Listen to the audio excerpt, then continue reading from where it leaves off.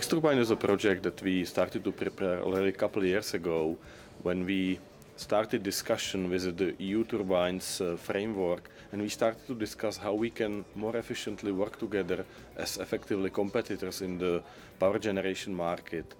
And suddenly we realized that we have some very clear common targets on the market, having the machines, having the products that are more responsive to changing situation in the power generation, changing situation requiring more flexibility from our products. So effectively Flexturbine really means what it really is. So flexible turbine, both flexible steam turbine and flexible gas turbine.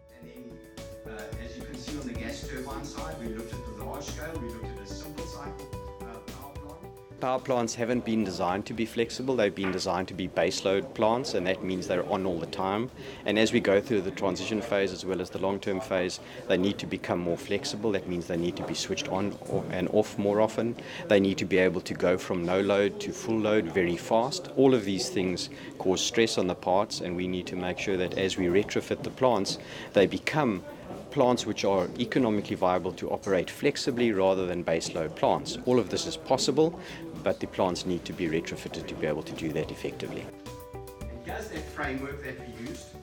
You may have seen a chart similar to this. I think there's a strong reason for wanting thermal renewable, and that is you can store the energy easier in a hot tank where you can't easily store solar because it needs to be stored in a battery, which is currently too expensive, and it's very difficult to store wind because it's already converted into electricity. So again, you most probably are forced to go to a battery, where a thermal technology is very easy and very cheap to store, as long as the fundamental capture of the energy from the earth or from the sun is effective.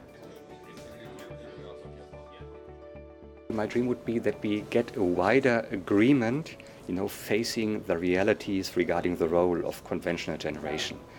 So let's say politics meeting reality, and that we get a wider acceptance and understanding of the role of conventional power generation in the future, and that with the results of these kind of R&D projects, we can really ensure a sustainable, a secure and stable, and also economic viable power generation in the future.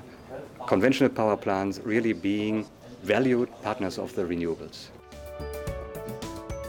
Also the components within the machines will be exposed to a new type of damage, and they have to be resistant, and they have to be also, let's say, easier to maintain. So this is the idea that is behind the Flexturbine. So having the technology in such a shape that it's efficient at various levels of the load for the machine, and yet it is not requiring extra or super extra maintenance cost, and it can really run efficiently and economically.